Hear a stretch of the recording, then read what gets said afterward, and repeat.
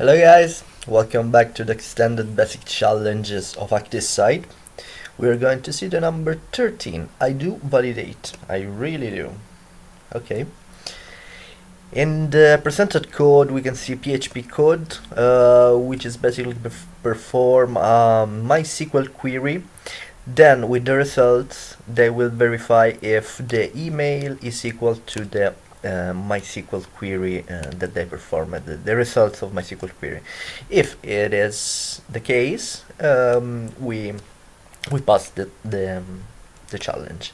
So the script file name is verify.php and make the script reply 1. We can see that they use MySQL real escape string function of PHP, which is basically protect them from SQL injection. We just need that email, so this variable is equal to the result. So it's possible to complete this challenge by input something that you will not get anything back from the query, and doing this is pretty simple. So we've got two get parameters. One is name and the other one is email.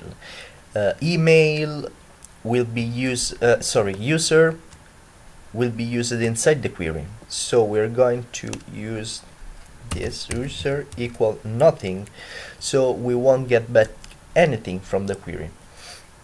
And we're going to then say name equal nothing again, so we here in the verification part of the code we will get back nothing equal nothing, so we will be able to enter inside this function, inside this if. Okay, so we know that the script is verify.php, and we're going to pass this user empty, name empty, user and email, yeah, that's the variable I was looking for, user and email. Oh, well enough. Okay, try this one.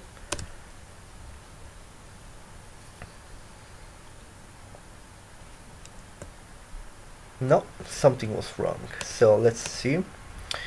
User, there is no user over there, but name, my bad, name and email equal nothing, so here.